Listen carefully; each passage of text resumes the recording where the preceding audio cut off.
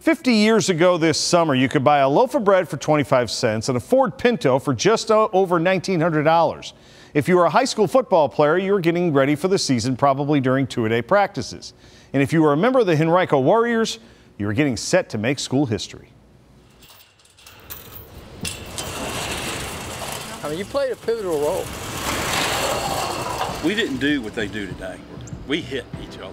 It was a challenge every single practice. The games were that was the easy part. To be an athlete on Friday night, it was the only show in town. Yours may not show the same wear and tear. Kickoff team, and that was it. But the cover of this high school yearbook is ready to come off. This is a collection of clippings and photos from the 1970 Henrico High School football team. That's me.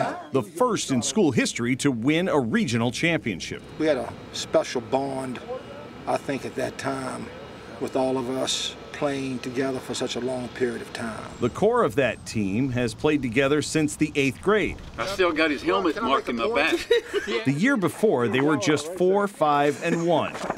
But something told them their senior year had a chance to be different. It was just a great combination of smarts to gather up that offense and tough linemen up front on both sides of the ball that just made it a beautiful combination. We knew when things got tough, we knew how to pull it together, lean on one another, one step it up, make a play, and that would bring us all even tighter together. The 1970 team allowed their opponents to score just 37 points in 11 games, and the defense had 6 shutouts. They finished their season 10-1. Don't bring us say it. Don't make us Freeman in the mud bowl. And there are conspiracy theories about that one loss. I feel it was pretty dry.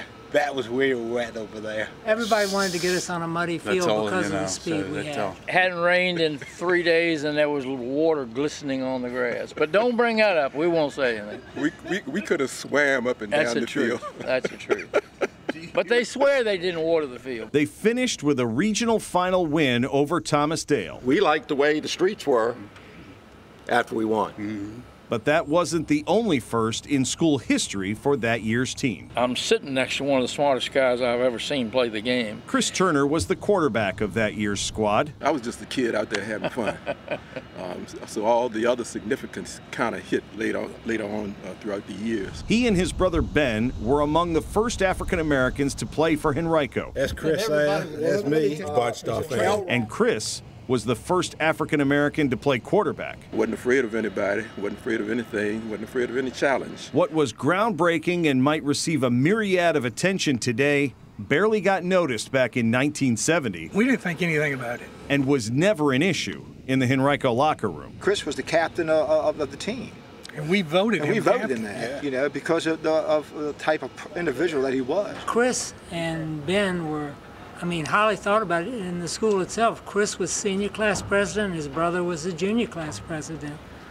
And it never was an issue back then. That's not to say Turner didn't have his issues and challenges. He remembers one incident where students were saying some very negative and derogatory things until they saw Turner standing behind them. They started apologizing, everybody was apologizing. And I don't know where this came from, but all I said was, you should never apologize for saying something that you mean.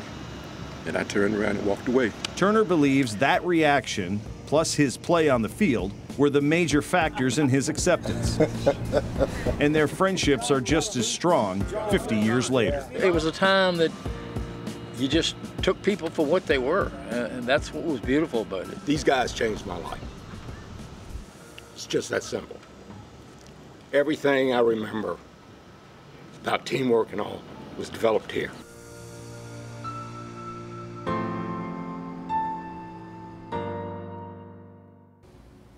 The 1970 Warriors were scheduled to be honored at a game this fall before everything was canceled. They are planning a full reunion once large gatherings are again permitted. If you'd like to nominate someone to be profiled, just email us at beyondtheroster@WTVR.com. The news at 11 is coming right back.